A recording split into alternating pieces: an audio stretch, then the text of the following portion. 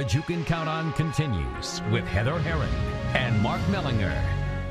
You've probably heard the saying, life is a series of moments. Well, for one former TinCap, those moments have been equally beautiful and bittersweet. Wayne TV sports director Glenn Marini shows us now with the story of Nate Freiman.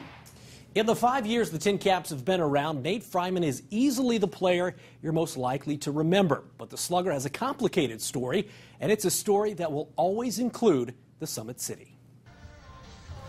During the summer of 2010, Nate Freiman was hard to miss in a TinCaps uniform. The 6'8" first baseman slugging his way to the Midwest League All-Star game. This summer, the big man is in the big leagues as a rookie first baseman for the Oakland Athletics. It's been an incredible experience. I said that coming up through the minors, playing in Fort Wayne, nicest stadium I ever expected to play in, short of being in the big leagues.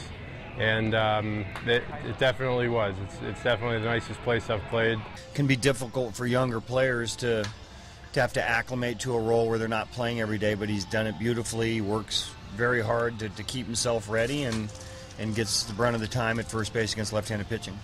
Now, Nate's life doesn't take place all here at the baseball field. Back on December 29th, he married Fort Wayne native Amanda Blumenhurst. Amanda currently plays on the LPGA Tour, and the two met while students at Duke. Amanda was the female athlete of the year as a senior, Nate the male athlete of the year.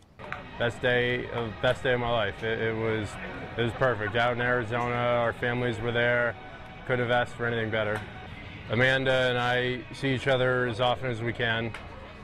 Not particularly often right now, but she's going to be in Oakland for our next homestand. She understands, and I understand that it's not all easy. It's hard physically and mentally, but we both love it and enjoy it, and we'd rather be doing nothing else. Freiman left field, that's hit well.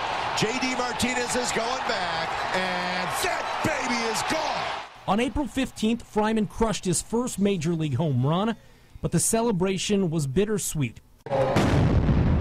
Earlier that day, the Boston Marathon bombing rocked Nate's hometown. A Wellesley, Massachusetts native, Freiman grew up just blocks from the marathon's halfway point. It was scary, surreal, just confusing. Really hard week. You all realize the impact of something like that, and certainly for Nate, who was from the area, it had a little added significance for him, and came out and really stepped up and had a nice game for us and hit his first home run, and I know it was a big day for him. And A's fans certainly hope for more big days in the future. Fantastic experience being a part of this team, and just looking forward to hopefully winning some more games. At 6'8", Freiman is tied with former Major League slugger Richie Sexson as the tallest position player in Major League history. There have been lots of pitchers taller than that, though, most notably the big unit Randy Johnson, who stood 6'10". I'm Glenn Marini, News Channel 15.